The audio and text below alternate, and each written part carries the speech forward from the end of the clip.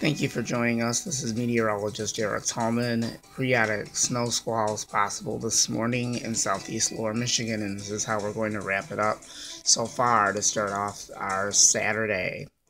Snow squalls will continue to move across southeast lower Michigan through the morning hours. Brief reductions in visibility below 1 mile. The potential for a quick but light accumulation of snow on roadways and other surfaces. Motorists should anticipate rapid changes in driving conditions within those squalls.